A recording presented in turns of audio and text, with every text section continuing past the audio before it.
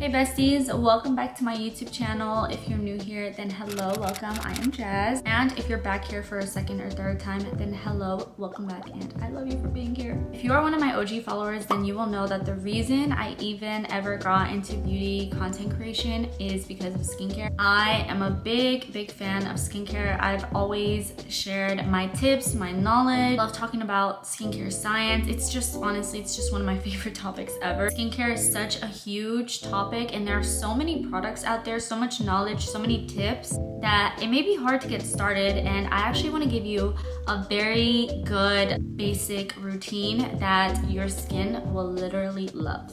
So if you are looking for the best skincare guide to get started on the perfect skincare routine, then you are in the right place. We're gonna go ahead and just jump right in, and my first topic is cleansing. First off, I want to start off by saying that I do not cleanse morning and night. I know a lot of people cleanse morning and night. If that works for you, that's great, you keep doing that. I have dehydrated, dry skin, so skipping cleansing in the morning is actually super beneficial for my skin. I feel like it leaves my skin just more hydrated, doesn't strip it away from all its natural oils and all the oils that I applied the night before. Also, if you have oily skin, you could also maybe benefit from skipping cleansing in the morning. The theory is that when you're cleansing too much, you're actually stripping your skin of its natural oils. So think of it as your skin like freaking out and being like, oh my god, my skin is too dry, let me make more oils, hence the oily skin. So try it out. I know that's not true for every skin type, but it could work and it doesn't hurt to try. Second point is to make sure you're always double cleansing. What is double cleansing? Double cleansing is when you use an oil-based cleanser first to remove your SPF and makeup, and then you go in with your regular water cleanser, which is the one that actually like foams up and creates bubbles. I love to use oil cleansers. I love to use oil balms. I love using micellar water. Whichever type of oil cleanser works for you the best, and that's the one I recommend. Oil cleansers are also just really good at removing makeup. They're way better than makeup wipes, which can be really harsh for your skin. Makeup wipes have really harsh ingredients like alcohol, and they're also super abrasive. You're just like dragging your makeup around with the wipe, while oil cleansers are actually breaking down those ingredients and making sure that you just wash them off. My third point is to make sure you're using a water cleanser that is not too stripping or drying. The formula here is that you don't want to use the cleanser and then say like, my skin feels really tight or really dry, or like, you know that feeling when you can't move your skin and it just feels really like tight?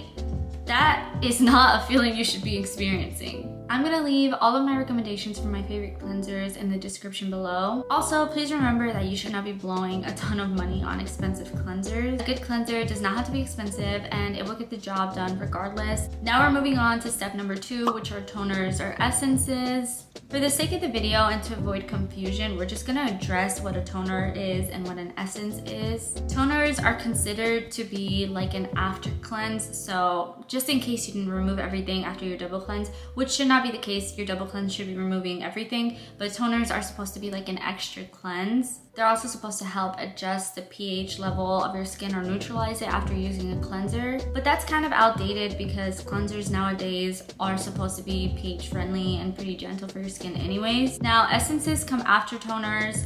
They're more hydrating, they're thicker consistency than toners. I saw someone once refer to it as a watered down serum, which is pretty much what it is. And these are also way more soothing, calming, moisturizing, hydrating for your skin versus a toner, which can have exfoliating properties. Which brings me to my next point. Do I get an exfoliating toner or do I get a hydrating toner or essence? Like, which one should I go for? That is totally up to your skin type, and if you decide you want to start exfoliating, which is highly recommended, it's good for all skin types. Usually what I do is I have 2 different exfoliating toners that I will use maybe twice a week, but my essences, which are more hydrating and soothing and calming, I use literally every single day, twice a day.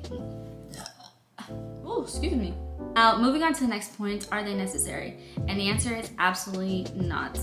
Double cleansing isn't necessary. Toners and essences aren't necessary. Serums aren't necessary. The only thing that's truly necessary in your skincare routine is SPF. If you want to go beyond that, it's cleansing, moisturizer, and SPF. But that's the thing about skincare. Everything is kind of supplemental, but it's good for your skin. There's no harm in using it. It's like, why not add it to your skincare routine? The last point is that it can also help absorb the rest of your skincare products better. I saw someone once compare their skin to a sponge. If you just pour water on a dry sponge, more likely than not, the water is just gonna kind of bounce off the sponge. But if you pour water into a sponge that's already been damped up, then the water just kind of sinks into the sponge and the sponge absorbs the water. It's kind of the same thing with your skincare routine. You just don't want to be applying your products on like dry skin that you just cleansed. So essences and toners are probably a great move. Okay, we're gonna jump into the next part of your skincare routine, which are your serums. I could make like probably an hour-long video on serums. There are so many different kinds of serums out there. For example, if you want something to target dark spots or hyperpigmentation, you would look for a serum with azelaic acid or alpha-arbutin, versus if you want a serum to help you stay more hydrated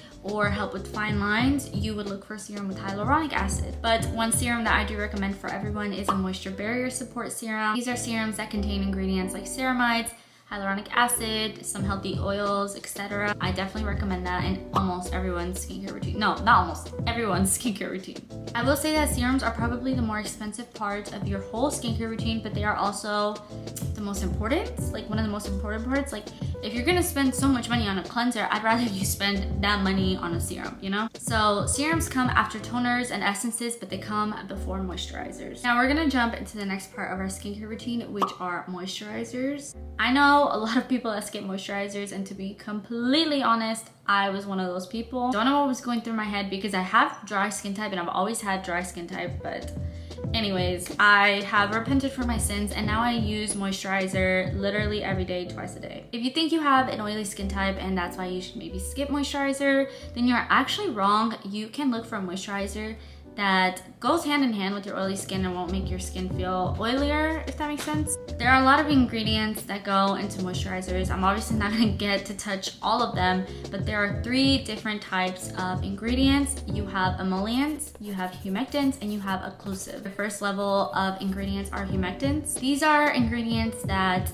draw water from the air into your skin. They're super lightweight, they absorb into your skin really easy. They're really good for oily skin, and these are ingredients like hyaluronic acid or glycerin. I used to use a very lightweight moisturizer because it just left such a nice like glow on my skin, but that is not the moisturizer that my skin needed. It needed a heavier, thicker one. Then you have your second tier, which are emollient ingredients. These are thicker and heavier ingredients and they're usually better for drier skin types. Think lightweight oils like rosehip oil or ceramides, and these are the types of ingredients that I usually like to go for. And then you have occlusive ingredients, which are way thicker than the other 2 I just mentioned. These are ingredients like thicker, heavier oils, butters, silicones, etc. These ingredients are way better at keeping water from evaporating from your skin. And yes, water does evaporate from your skin. That's why there's such thing as dehydrated skin.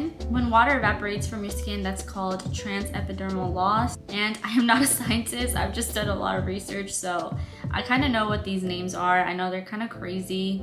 This doesn't mean just drink more water, although that will help, but that doesn't mean that it will fix the problem completely. And if you think dehydrated skin doesn't matter, it actually matters a lot. Your skin feels really tight.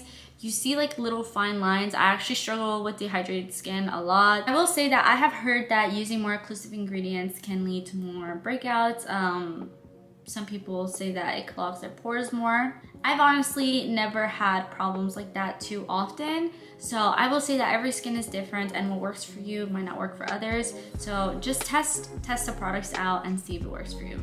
After moisturizers, I like to go in with my next step, which are oils. I feel like there's this misconception about oils and how they will break you out, but that's not necessarily true. It just really truly depends on your skin type and which oil you're using. Favorite top 2 oils ever are grapeseed oil and rosehip oil. Fun fact, that is actually what inspired me to start my own business. I loved oils so much. I wanted to create my own cocktail of oils because I love grapeseed oil, I love calendula oil, I love a little bit of tea tree oil. That actually inspired me to create my very first product. I used to have very dry to the point where it was kind of flaky skin. I had dehydrated skin. Like it was not a look. And that all changed when I started incorporating this oil. I get a lot of comments now saying your skin is so glowy, your skin is this, your skin is that. And honestly, naturally, like if I don't put on any products, obviously like it's not glowy. It's actually like pretty dry because that's just how it wants to be. But after layering all my products and really sealing it off with an oil, that is where my true glow comes in. I mentioned the term transepidermal loss earlier.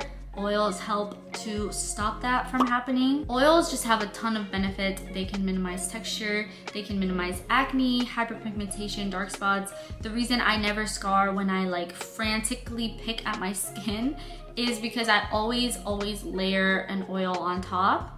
Oils have amazing healing properties. That's always been known. And I know I just said that oils can even minimize acne, and you might be asking how or why. So rosehip oil contains something called linoleic acid. I'm not sure if I'm pronouncing that right, don't quote me, but people with acne usually have a lower percentage of linoleic acid, and this might be what's actually causing acne. So incorporating a rosehip oil into your routine can literally fight off acne. I want to say 3 years ago or 2 years ago on TikTok, when like rosehip oil went super viral and people were like, I have no more acne. I'm like, yes, exactly. I mean, oils can help. I definitely encourage you to add one into your routine, even if you have an oily skin type, because like I said before, your skin type can actually be really dry and it's trying to overcompensate by overproducing oils. So adding an oil into your routine can minimize your oil production and just sort of balance things out. All the steps I just ran through are pretty much a really good solid skincare routine for me. We do double cleansing, we do toners and essences, serums, moisturizers, oils, and then in the mornings, obviously, we do an SPF. If you're still skipping SPF, this is not a threat, but I will find you. Because why are we skipping SPF? Everyone should be wearing SPF. The sun does not joke around, okay? Skin does not joke around. Like, it just does not.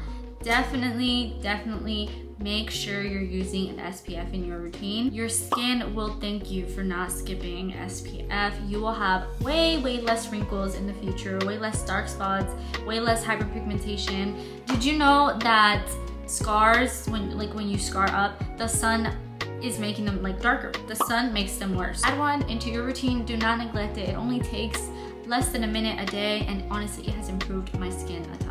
Now that we got through all of the skincare essentials and what my routine mostly looks like, there are other like outliers in skincare. For example, an eye cream. Do you need an eye cream? You probably don't. I use one because there's no harm in using one, and I mean, look at these eye bags. I need an eye cream. But most of the time, a company will repackage literally just a moisturizer into a little container and sell it to you for $40. Make sure when you're buying an eye cream, you're buying one that you know is going to work. For example, Inky List has a caffeine eye cream that I use. I love it. I feel like it actually works, and there's science behind why it works for your under eyes. Another outlier in skincare, I think, is retinols. I'm not a dermatologist, I'm not licensed, I'm not a professional. If I'm speaking to a young audience, and I'm talking like very young, I would not recommend a retinol to you because you're just very young, you don't need a retinol. But if you have acne, it might help. So again, go see a dermatologist. I'm not a professional, but a retinol might help. Now, if I'm talking to an older audience, I'd still recommend to go see a dermatologist. I'm only 23, so I think I'm still pretty young. I only use a retinol twice a week, slowly incorporating one into my routine. I also don't use a very strong like retinol that you would get from a dermatologist. One, because let's be honest, I'm too broke to go see a dermatologist. They are expensive. And two, I just don't think my skin is ready for like a crazy strong retinol. So I just use one that you can buy from like online or in Sephora. And I just use it twice a week. Very gentle, very good for my skin. That pretty much finishes off my beginner's guide to skincare. Anytime I have a conversation with someone and they want to start a really good skincare routine, I basically tell them everything I just told you. And again, like I mentioned before, I'll leave my recommendations in the description below. I think I'm gonna use just one link so you can just see everything categorized very neatly, very nicely. I will say that this is a commission link that I'm gonna be putting in the description. So every time you purchase something, I do get a small commission from it. And if you choose to shop through it and support me, then thank you so much. These are all literally my favorite products But that is it for this video. Please, please, please, if you liked any of the tips or recommendations I gave you, hit the like or subscribe button to support my channel some more. And I wish all of you, a clear, but more than that, a healthy skin journey.